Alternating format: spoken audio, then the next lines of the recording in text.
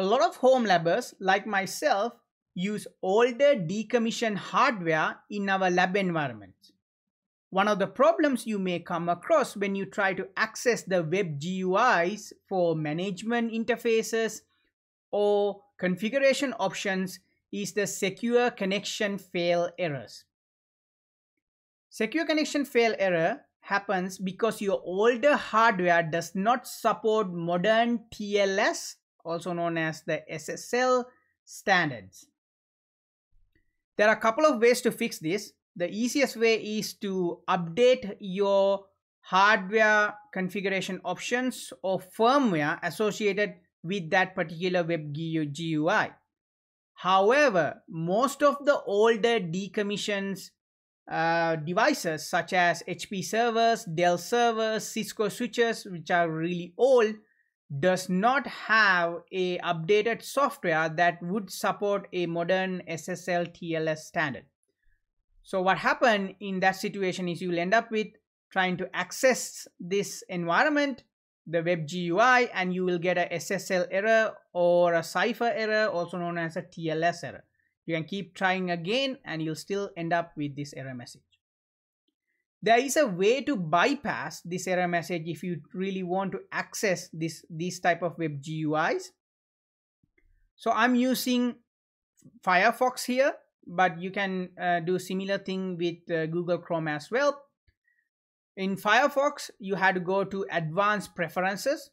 To get there, what you type is about:config, about:config, and you'll get this message saying proceed with caution, because what you are changing is how this web browser manages certain items, and that is not recommended for like a regular user. But we are not regular users, we are power users, we are home labbers, so we're going to say yes, we would like to accept and continue. So it's about:config, accept the risk and continue.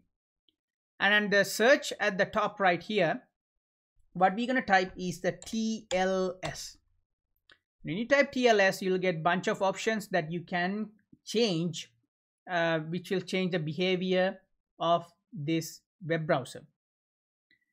The reason why we are getting this error message, the secure connection fail error message on our older hardware web GUI, in this case, I'm trying to access the out-of-band management interface, also known as ILO interface, for my older HP server, is because the web browser itself is blocking deprecated TLS versions or deprecated SSL versions. I went to the HP website, I updated to the latest version I can update for my ILO or out-of-band management firmware, and it is too old and doesn't support modern browsers. So again, on the Firefox, you go to about:config and find this option called security TLS version enable deprecated, and it is set to false, and we're going to change that flag to true. So now this web browser accepts deprecated TLS SSL environment. If you go back to my ILO or out of band management IP address, and if you try again, now it will load my ILO 3 for my older web interface for my older server. So this is an older firmware version 1.94 is the highest it goes. This is the ILO version 3 for HP, and because I changed the configuration options here, now I can log in to my ILO options on this older machine with no problem at all. One of the things I want to point out, however, by changing this TLS deprecated options on your Firefox, you are enabling or opening a security risk on your web browser. However, we are advanced users, we are home labbers, so this shouldn't be a problem. You just need to keep in mind that we are right now accepting older TLS or SSL deprecated environments when you are browsing the web.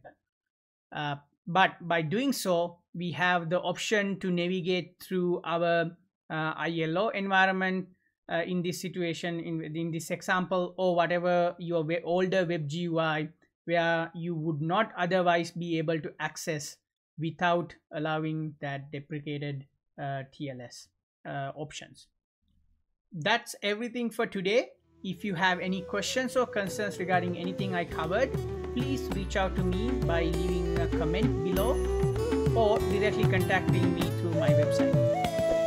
Don't forget to thumbs up this video and subscribe to my channel. Until next time,